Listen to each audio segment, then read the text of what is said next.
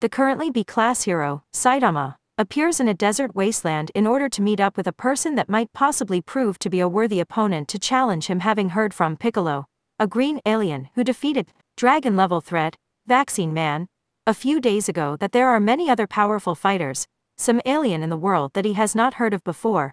Saitama became somewhat eager to see if these fighters prove to be worthy opponents that can finally match his power. He was instructed by Piccolo to come to this wasteland in order to meet up with one of those said people. After a few moments of scanning the area around him, Saitama notices a mysterious figure flying in from the east to his direction with incredible speed. Before said figure flies down and lands right in front of him. Upon landing, the caped hero could see that the figure was a middle-aged man with spiky hair and an orange G. Is this the fighter he was told to meet here?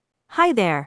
The man waved with a cheerful smile at him. You must be the guy Piccolo told me to meet here. Yup, he's the one. Yeah, that green alien guy told me that there are some pretty strong people, and I was wondering if you could show me how strong you are, Saitama said with his usual dry tone and neutral expression. Well, you've come to the right guy. I'm Goku, by the way. The man, now named Goku, said with a cheerful smile. This guy sure was pretty cheerful and happy, the B-class had to admit. Saitama, he said back. Well, Saitama, let's get started, shall we? Goku said, quickly getting into fighting position while Saitama simply stood there calmly. Sure, I guess. Whenever you're ready, Saitama answered back. Truth be told, he wasn't expecting much from Goku, since it has been well over 3 years since the last time he's had a decent challenge, which was prior to his intense training. With speed faster than any normal human could anticipate, Goku launches himself at Saitama, ready to strike. But the caped hero is prepared and throws a punch at the charging Saiyan,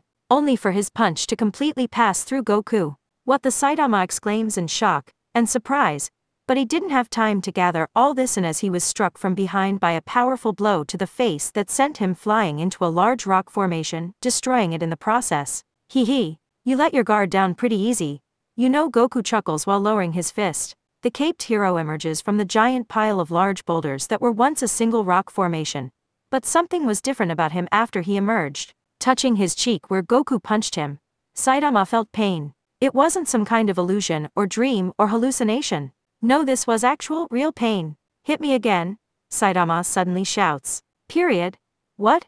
Goku asks, this time completely dumbfounded.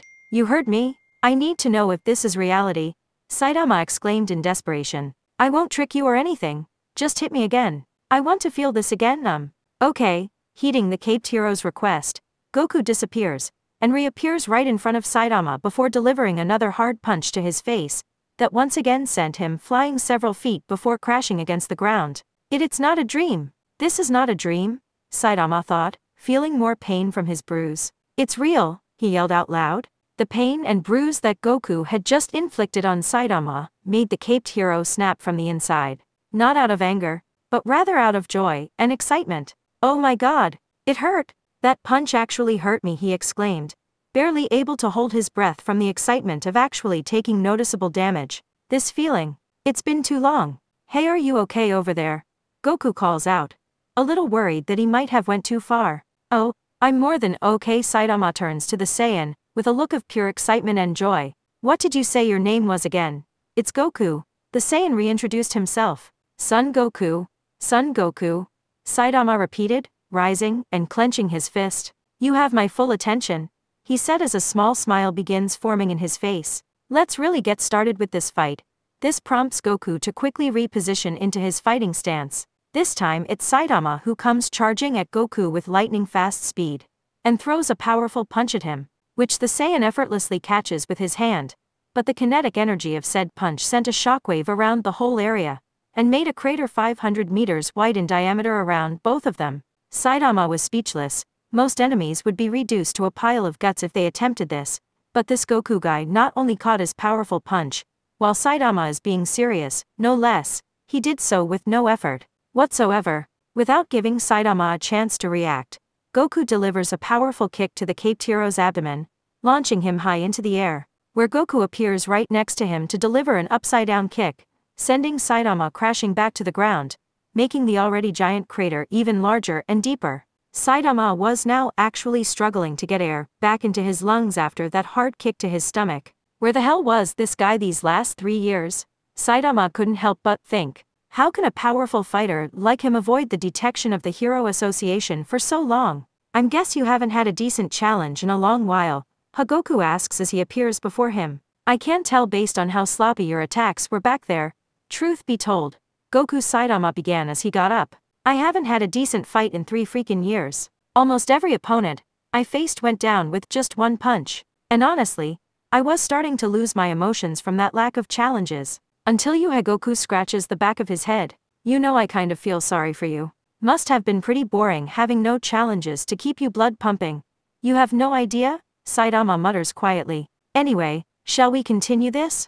Goku asks, returning back to their original subject. Yeah, let's get back to it, Saitama says before launching himself at Goku once more. Consecutive normal punches. In a matter of a few seconds, the caped hero unleashes a volley of quick, single-handed punches from his right hand, which the Saiyan manages to effortlessly block with the palm of his left hand alone, and with equally impressive speed. Smirking, Goku catches Saitama's right hand with his left, and points the palm of his other hand near Saitama's chest, before unleashing a massive yellow-colored energy wave that completely engulfs the caped hero. After the blast subsided, Saitama easily recovers, but his cape and part of his suit were partially damaged, though the bald hero didn't seem to mind it. You know it feels strange. After one punching so many monsters for so long, I forgot what it's like being on the other end of the battle.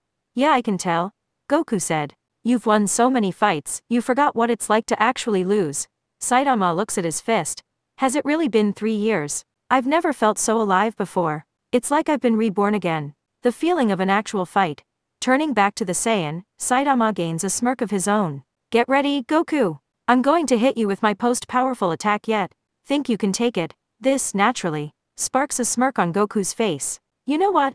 I'll give you a free shot at me. Are you sure? Saitama challenged. If this really is your strongest attack, then come at me. I won't try to dodge or block it, Goku insisted, still smirking. Alright.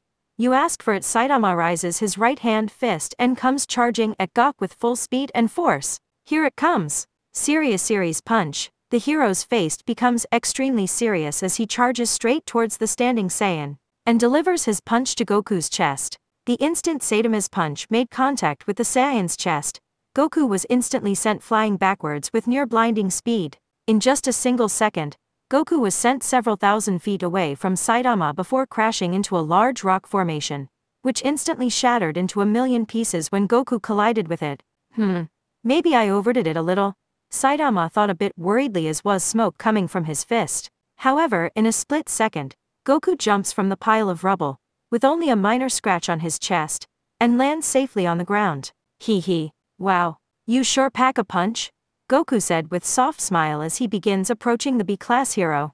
Saitama looked slightly stunned, the key word being slightly, but he fully expected Goku to recover from that attack. After having felt actual pain for the first time in over 3 years, Saitama had complete faith and confidence that Goku would be able to survive the very same punch that defeated Boros, without taking any serious damage. At last, his hope and dream has finally come true. Saitama has finally encountered a being capable of matching his seemingly invincible power. You're not very hurt, are you? Saitama asks with a delighted smile of his own. Not really. Truth is, I've taken worse before, Goku said smiling. Also, while you're definitely incredibly strong, you're not very good at martial arts, are you? No, not really, Saitama admitted dryly. I was considering of entering this martial arts tournament, but decided not to. Yeah, I thought as much, Goku chuckled. Also, you're not very good at holding back your power either. No wonder most of your opponents went down with just one punch. Well then, I guess we should move on to round 2 then, Saitama asked, preparing himself for the next battle. Alright, let's get this over with. Come at me with all you got, Saitama, Goku yelled. Without missing a beat, the B-class hero immediately launches himself straight at Goku and proceeds to unleash a volley of insanely fast punches from both hands, prompting Goku to put his arms in an X shape to block them. But even as he was blocking them, the sheer power behind each of Saitama's punches was slowly pushing Goku back. Finally, the Saiyan retaliates with a swift kick to Saitama's chest that sends the hero flying back. But not before Saitama grabs Goku's leg and promptly slams the Saiyan against the ground with incredible force. Goku is quick to return the favor with another hard kick to Saitama's face. Seizing the opportunity, the Saiyan unleashes volley of yellow energy blasts, at the B-class hero before taking off, and flying up into the sky, followed by Saitama, who jumps upwards after him. Once high up in the sky, Goku stops flying and hovers thousands of feet above the ground as Saitama rushes upwards, ready to nail him with his mighty punch. But before said mighty punch could connect, Goku disappears in an instant, and reappears below Saitama, prompting the shocked hero to slowly look down. Kamehameha, putting his hands together, Goku fires bright blue energy beam from his hands, and straight at the caped hero. Although shocked at first, Saitama is not willing to be defeated so easily. Serious punch, he shouts before throwing his serious punch at the approaching energy blast, like he did with Boros. Collapsing star roaring cannon. The moment Saitama's serious punch collides with Goku's Kamehameha, a powerful explosion, like a star-going supernova, lights up the sky even brighter than usual, shortly followed by a powerful sonic boom, and a shockwave that could be felt throughout the entire desert. After the explosion died down and disappeared, Goku looks on carefully as Saitama falls from the sky, still very much alive and conscious, but his suit and cape were now almost completely torn. But upon further examination of the hero, one could spot a small drop of blood on Saitama's forehead. Once the B-class hero lands on the ground, Goku flies down to meet him. "Nice fight," Goku said cheerfully as he lands. "Hey, you too, Goku," Saitama said with a smile before wiping the blood from his forehead. "You're the first person to actually hurt me this badly in over 3 years. It's amazing how time flies by so quickly. Oh yeah, then I hope I don't shock you when I tell you that I was holding back quite a lot back there," Goku said with a somewhat cocky smile. "Honestly, I'm not very surprised," Saitama chuckles. "By the way, how did you become so strong?" "I got my strength through intense training for 3 years. "I did training too," Goku responded. "Though my power also comes from the fact that I'm an alien, a Saiyan, to be exact." "Huh? You're an alien, too?" Saitama said, this time more surprised. "You look so human." "Yeah, we Saiyans tend to look exactly like humans in many ways." Goku grins. "Though I used to have a tail too, but I got rid of it because when we look at the full moon, if we have our tails, we transform into great apes. And when we do that, we lose all sense of ourselves and become just giant rampaging monsters." "Huh. That must suck," Saitama mused. "You have no idea?" Goku mutters. "Say, do you want to see a Super Saiyan?" This, however, puts a confused look on Saitama's face. "A super what?" Grinning, Goku's entire body suddenly becomes engulfed in a yellow aura.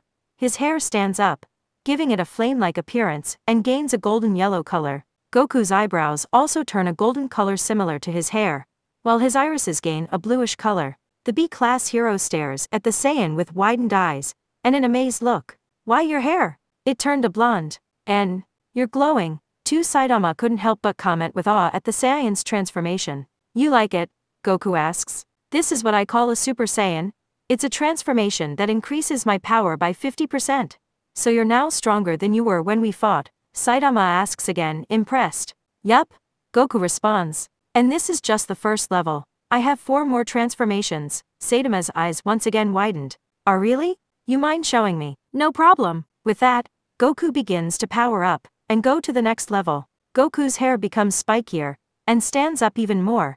His yellow aura becomes more jagged and flame-like as visible electricity starts sparking around his body. "This is called Super Saiyan 2. Saitama simply blinks. "It doesn't look that different. Your hair just got spikier, and you have a bit of electricity around you. I might not look like much on the outside, but I have double the power than my first Super Saiyan form," Goku stated. But Saitama wasn't all that impressed with his Super Saiyan 2 transformation. "Guess it's time to go even further then." The Saiyan once again begins powering up, this time going through some more noticeable physical changes. Goku's golden hair becomes flowing and smooth, and grows exponentially longer until it reaches his waist, while his eyebrows vanish completely, making his forehead and eye ridges appear larger, and revealing a more prominent brow ridge. "This is Super Saiyan 3, Goku said.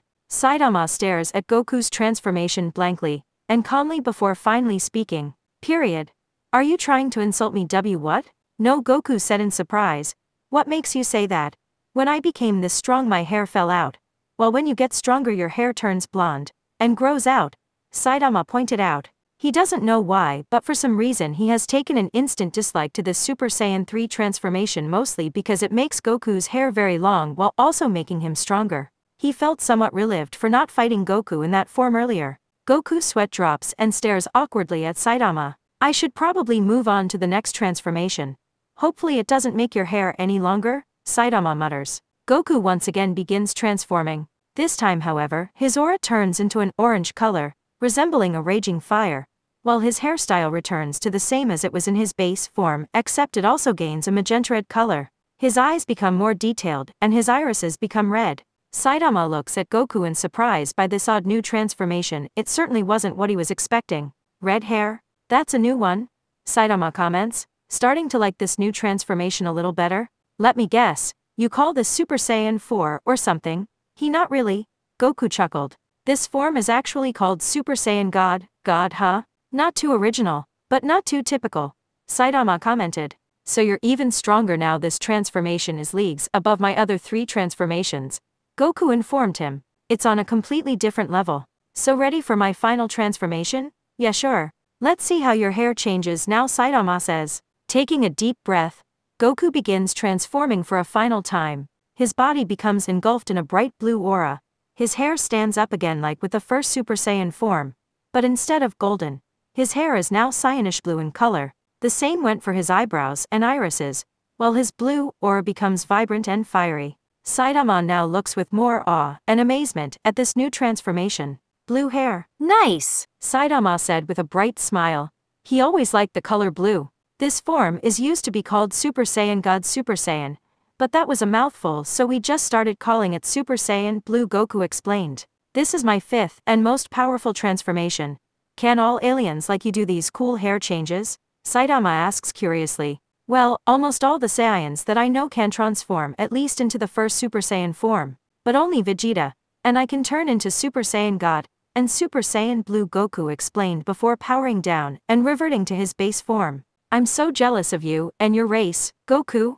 Saitama sighs. Hey, you're pretty strong yourself, Goku said cheerfully. In fact, I'd say, it's not about your strength that I'm jealous of. Saitama quickly corrected him. It's that fact that I too went through intense training.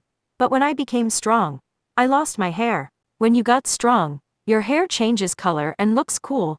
Goku again sweat drops with an awkward look. Hey, don't be like that. I'd be fine if I lost my hair because I got strong. You are super lucky, you know that? Saitama sighs again. So anyway, next time we spar, we better do it on another planet, or the hyperbolic time chamber, because you really need to control that strength of yours to not cause any damage, Goku pointed out. Yeah, I kind of tend to do that from time to time. Saitama sweat dropped, remembering the time when he destroyed a giant meteor, only for the smaller chunks of said meteor to rain down and destroy the city.